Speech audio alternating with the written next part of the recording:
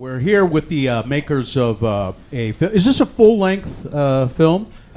Full-length documentary. Documentary. Correct. It's called Huntington's Dance, and we've got Chris Furby with us. And what is your name, sir? Gene Furby. Now you have to lean into the microphone. Oh, Gene Furby. See, we told you that, and then you just sat back in your chair. He doesn't pay attention. I like to take it easy. Gene, are you the father? I'm the father. And you are the son. Correct. And Huntington's Dance is about the disease that is hereditary, Huntington's.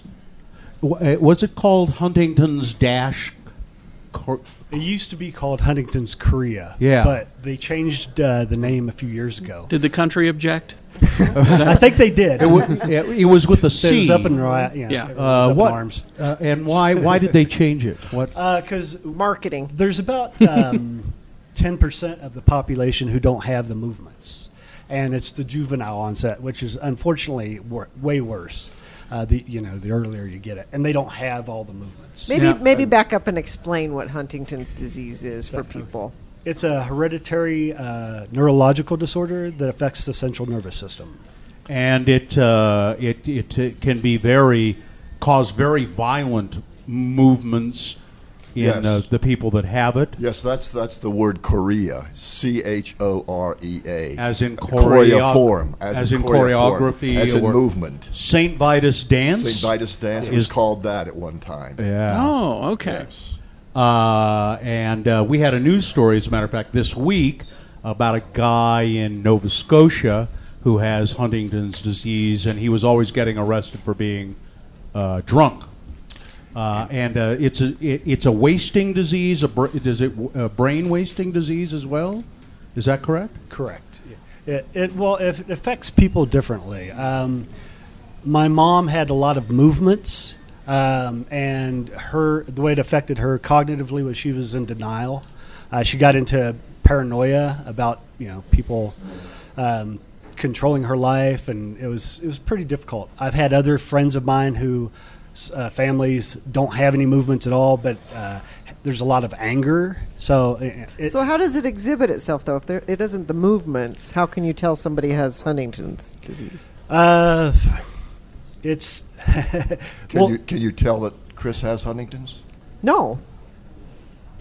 Well, I do. I've been probably symptomatic for about 15 years. No, you don't. Which Thank you. I means appreciate what? that. What are the symptoms? I have involuntary movements that happen.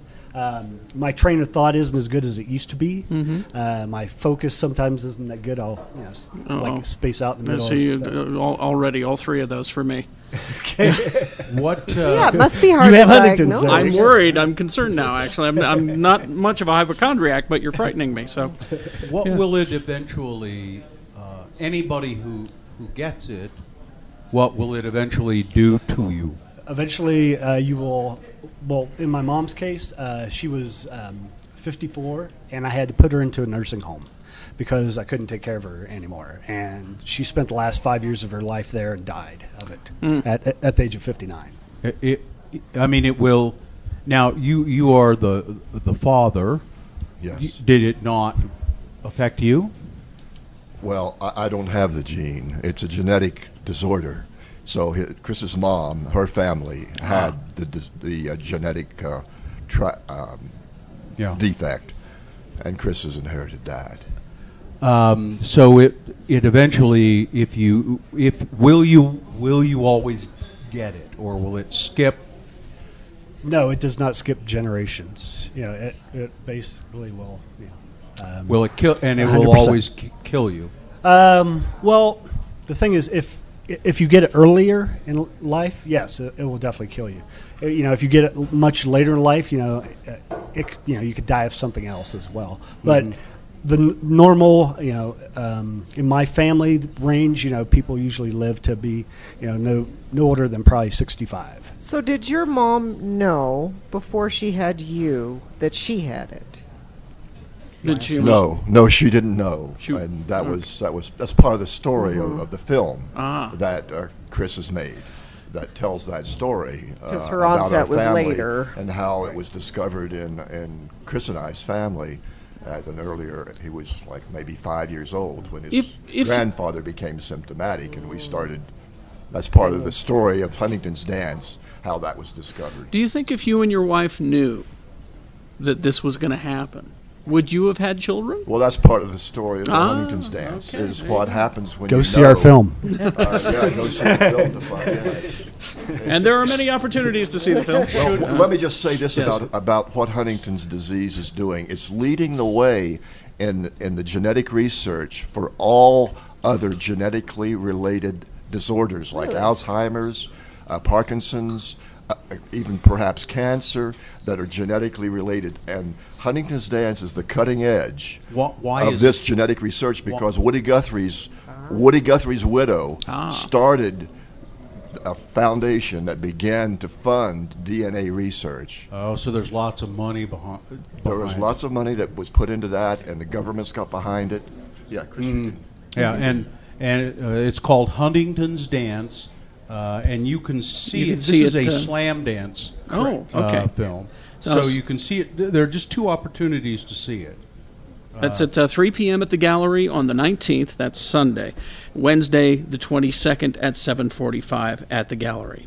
I guess if you go to slamdance.com or org, you'll find them. Google will find them for you. Please come and see my film. Yes. Good luck with it. I hope you have a great experience here in Park City, and it's a fascinating. I mean, it's a fascinating disorder. I hate to say that, but it is, and I hope that the research is, someday they'll figure it out. They will. I just wanted to say that the music for this film has all been done by our family. Oh. And it is wonderful. Some of the music in it is just terrific. Is there a place online where we could hear some?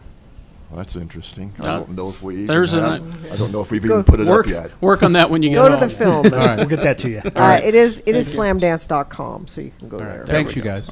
Thank you very Thanks much. a lot for this opportunity. Thanks.